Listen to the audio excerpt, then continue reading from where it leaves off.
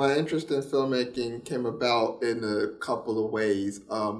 One, when I was at DePaul, I originally started off as a business major. And when I realized that wasn't for me, I switched over through communications. And so through that process, I actually started doing performance art. That's like the very early stage of like my film interest. I was doing performance art at DePaul for a couple of classes. And, I was very comfortable in that, being in front of a camera, but also just like being comfortable speaking because I had a hard time like kind of speaking, in front of people. And so that really like was the beginning stages of like my film, as a filmmaker. And then I started, taking different communication courses, and I wound up taking a Asian media representation course. It was just a random course that I was taking and thought would be interesting. And so through that process of, taking that class and then also taking like a different, sociology and music courses, I was like, there was this lack of, stories that were being told, by people with disabilities. I was like, why not, share my story about my disability and what I go through on a daily basis. And so during my time at DePaul, I came up with the film, The Wheelchair Chronicles. Disability that I have, muscular dystrophy, it's very difficult for me to do a lot of things, especially from a filmmaking standpoint. And so one of the things that was challenging for me was, just collecting footage. That was a main challenge, for me. And, with my disability, I'm often like moving around a lot in my chair.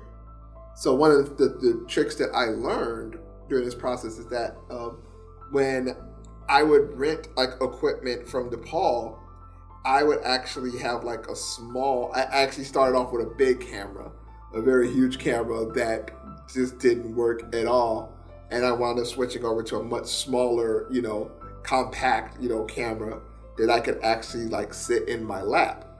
And so that's how I started, collecting my footage, was just like this camera on my lap and just like, recording my travels, through my neighborhood and through parts of Chicago. I actually had a professor of mine who helped me through this process. It was sort of like a mentor to me. And her name is Camille DeBoles, and she was somebody that I really looked up to, and she had filmmaking experience. What I learned from her is that, it's a process. You're not gonna, learn everything like in one day. Through your experience of like filming and collecting footage and, like doing your interview, this is gonna be a process, and it's not gonna, be a short one. It's gonna be a long journey for you. But as long as you stick with it, as long as you're learning and mastering your craft, I think, that goes a long way in, the process and in the journey. So it's going to be a long journey, but I think if you continue to enjoy what you're doing, I think, then the process is going to run smoothly, and it's not going to like be great overnight, but it's going to, when it clicks, it's all gonna work out. I did a project that was focusing on people with disabilities and their experiences in the healthcare system. We interviewed 8 different people during that process, and when we were planning, when we were in the early stages of putting this project together, we had to come together and meet on different occasions just to flesh out their ideas and figure out what they wanted to talk about on camera, and practice. We did like a practice run with them on a couple of occasions just to make sure that they had their stories down, because we didn't have a whole lot of time to spend on each person.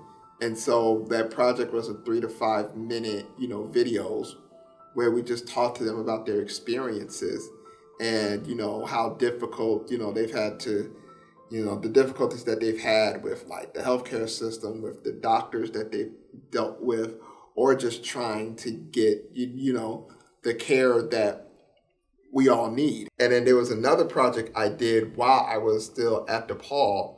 And I think it was for my senior capstone. And I was a part of this film crew.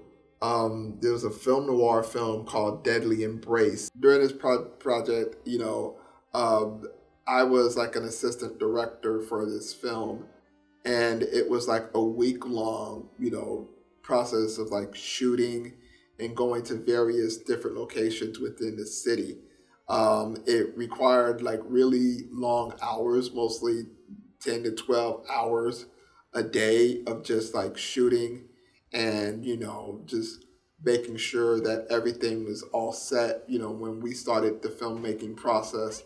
And so my role, you know, as assistant director was working on call sheets, making sure people were in, you know, the right location, you know, what time they needed to be there, you know, that process of making sure everybody's in the right place, you know, for the very next day of shooting.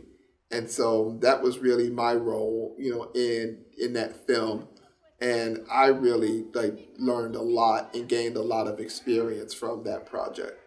What I enjoyed was the last day of shooting. It was like an unbelievable experience because there was a dance scene, you know, in this film where, you know, you had these two dancers that were like in the middle of the dance floor and you had all of these like dancers, you know, surrounding them.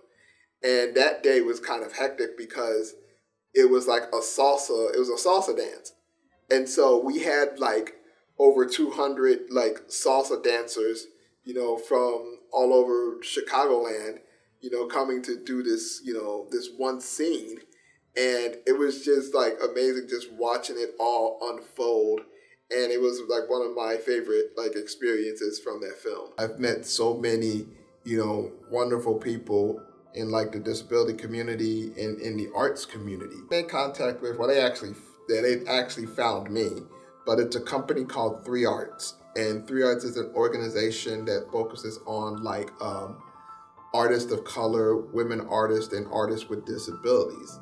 And I wound up meeting with one of their executive directors, and we wound up talking, and they wanted me to be a part of their like on their committee for their annual like 3 Arts Awards that like gives like various artists grants, you know, to do whatever type of work they want. And so just being a part of that process and just, you know, has been very valuable to me because I've met so many wonderful people, you know, just based off of that organization alone. I think one of the things I'm proud of is like my advocacy work. I think that's something that I have really like take pride in, and I really value, you know, the advocacy work that I'm doing, because when I started the film, I was not like a disability advocate. I didn't particularly care to be an advocate, but like through this film and just being a part of the disability community, I've learned that, you know, advocacy is a very important part, you know, of your experience. And I've done, you know, I've been a part of so many different, you know, groups and organizations that are focused on disability rights. And so, you know, for me, I value that, and that's something that I take with me, you know, as long as I live.